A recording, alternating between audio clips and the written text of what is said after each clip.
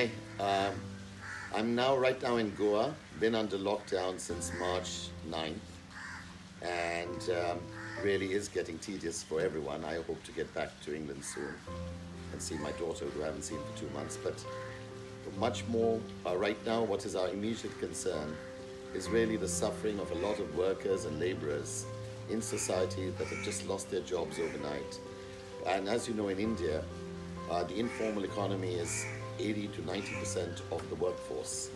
And these people have just been left stranded, often in cities where they don't have their homes, with absolutely no transportation provided them to even go back to their villages. You may have seen in the media, on TV, not exaggerated reports of people walking even 800 kilometers trying to get back to villages. So this is a peculiar story happening in India and unfolding. And I urge all of you, who I'm sure everyone's doing their little bit right now in society, people I know that I live with and now my friends all have a conscience, so I'm sure everyone's doing their bit. But we are trying to mobilize an effort to really feed many of these workers.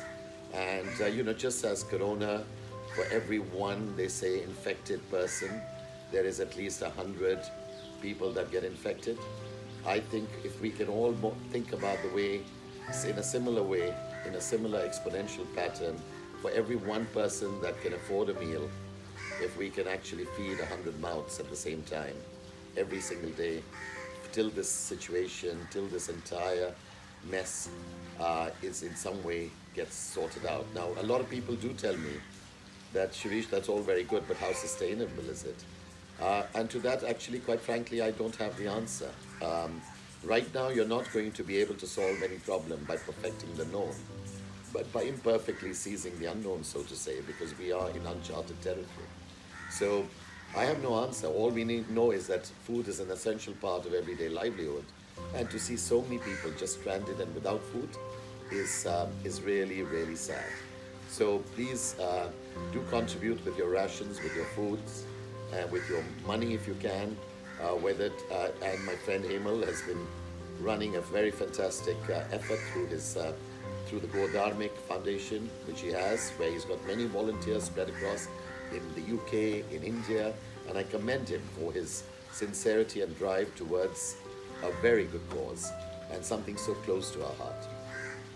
To end on really a poem that I love: for when the one great scorer comes to mark against your name, he writes not that you won or lost, but how you played the game. So, wish you all well, stay safe, and I hope you will contribute. Take care, bye-bye.